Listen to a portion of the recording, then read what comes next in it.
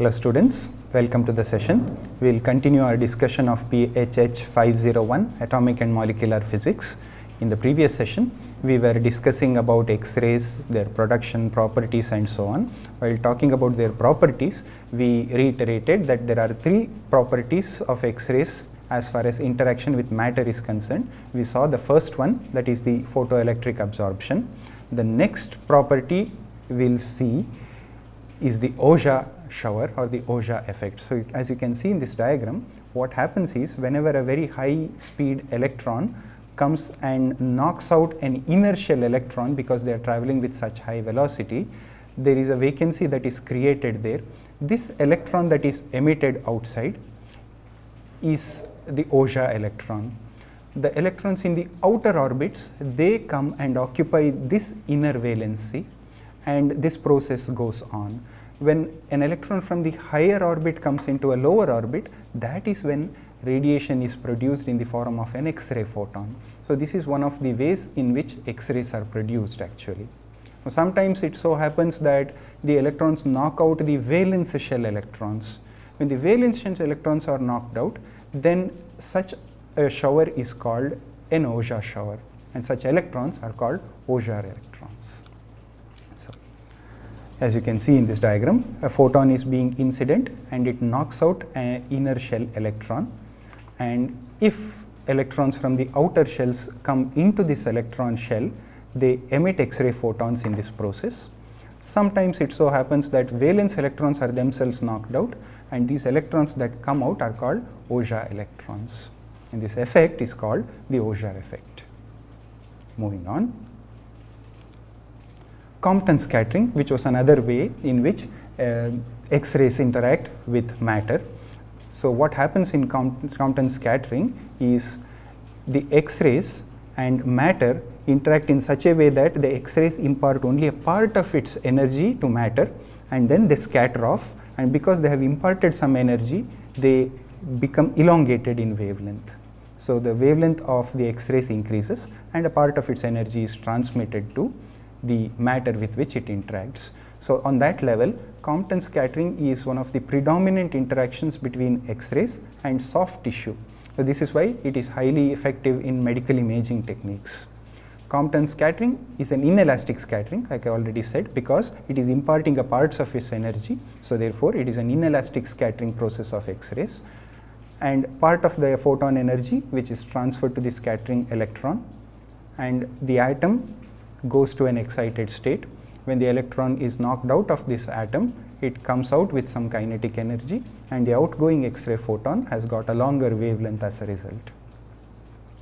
Conservation of energy and momentum are of course holding true here, and we can analyze this process by using the famous Klein-Nishina formula.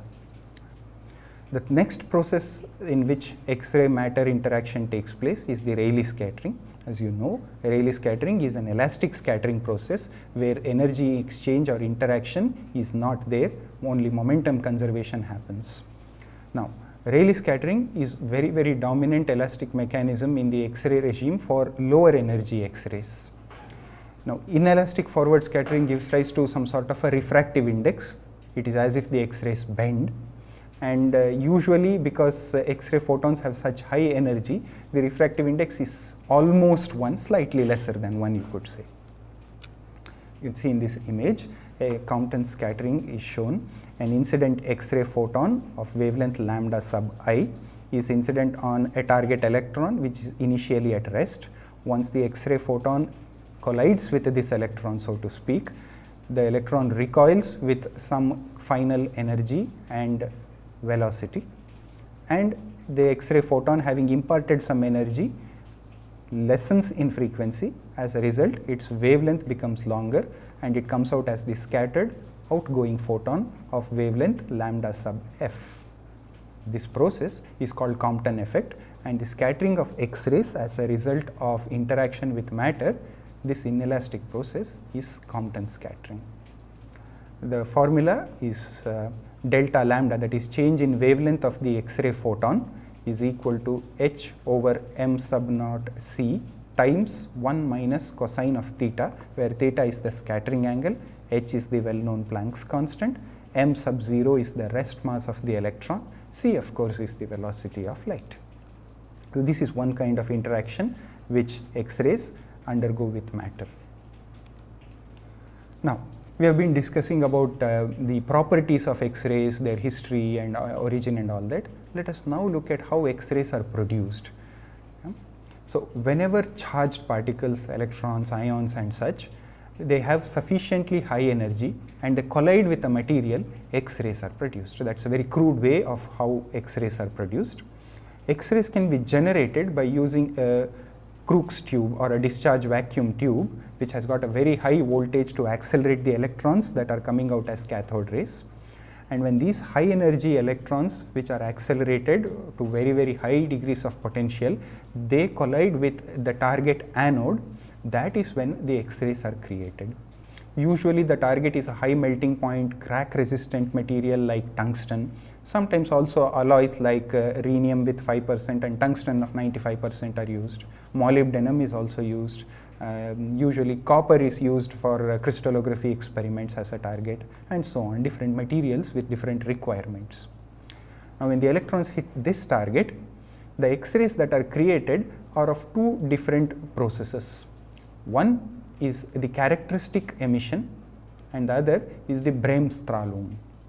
We will see what these are because these are important. Before that, if you see this diagram, this shows a Crookes tube or a discharge tube, and this is vacuum sealed to a very, very, very low pressure, and the electrons that are produced from the cathode are accelerated to very, very, very high energies, and these high speed electrons hit a target, and when they hit the target, that is when the X-rays are produced. So this is roughly how X-rays are produced because of the cathode emission which hits the anode target. Moving on. So characteristic X-ray emission, sometimes also called X-ray electroluminescence. So basically what happens is, when the cathode ray electrons that are hitting the target, when they have sufficiently high energy, they knock out the orbital electrons from the inner shells. When that happens, the electrons from the higher energy levels, they come down to the lower energy vacancy of that particular electron, and in this process, because it comes from a higher orbit to a lower orbit, it emits radiation, and that radiation is in the region of X-rays, because we are talking about inner shell electrons.